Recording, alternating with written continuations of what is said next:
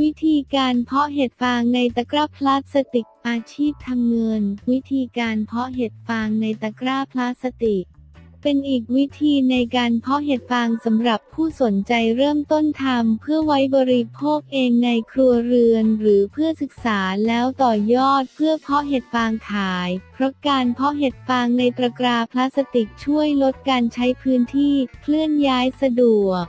อีกทั้งยังสามารถเก็บผลิตได้ง่ายทำประมาณแค่ภายใน1 สัปดาห์ก็สามารถเก็บผลผลิตได้แล้วเทคนิควิธีการเพาะเห็ดฟางที่น่าสนใจวัสดุอุปกรณ์สำหรับการเพาะเห็ดฟางในตะกร้าพลาสติก1วัสดุเพาะเห็ดฟางหลักๆได้แก่ฟางทุกชนิดแห้งสนิทไม่เปียกฝนมาก่อนถ้าเป็นตะกร้าใหม่ก็สามารถนำมาเพาะเห็ดได้เลยหรือถ้าเป็นตราที่เคยเพาะเห็ดมาแล้วควรทำความสะอาดและตากให้แห้ง2อาหารเสริมเช่นผักตบชวาสดหรือแห้ง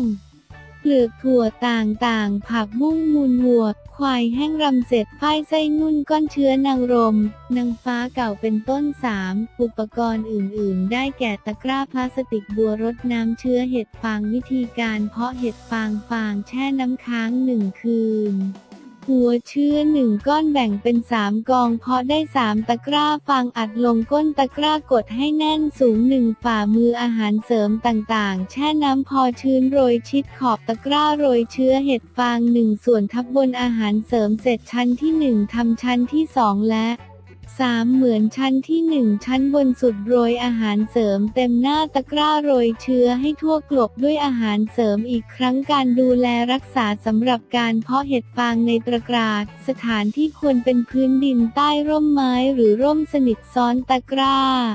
เป็นรูป3เหลี่ยมแนวยาว1 แถวหรือ2 แถวรดน้ำที่พื้นดินให้เปียกแฉะจะได้ความชื้นจากการระเหยของน้ำที่ดินคลุมด้วยพลาสติกทับด้วยฟางแห้งหรือแสลนปล่อยทิ้งไว้3 คืนครบ3 คืนเปิดระบายอากาศตรงกลางแล้วคลุมไว้เหมือนเดิมอีก 3-4 วันเก็บผลผลิตได้ผลผลิต1 ตะกร้า1 กิโลกรัมขึ้นอยู่กับอาหารเสริมยิ่งใส่มากผลผลิตยิ่งสูงตามอาหารเสริมจะใช้อย่างใดอย่างหนึ่งหรือใช้ร่วมกันหลายๆอย่างก็ได้